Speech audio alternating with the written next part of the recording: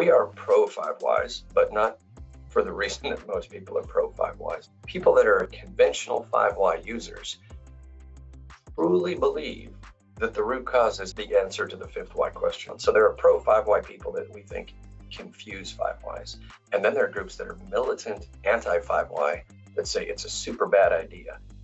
The people that are positive that 5 whys is a method, we would kind of challenge that model a little bit. And the people that are anti-5 why is we definitely challenge that model. The cool thing about a 5 why is it happens right after a 4 why and just before a 6 why. But there's nothing special about 5 whys. The incident doesn't know it's only got 5 parts. The incident has all of its parts. Your incidents are different magnitudes. So your smaller incidents are smaller investigations. Your bigger incidents, you do a lot more digging. You can start with a 1 why and then you go to 2, 3, 4. It's like if you run a marathon, you have to take the first step and then the second step and the third.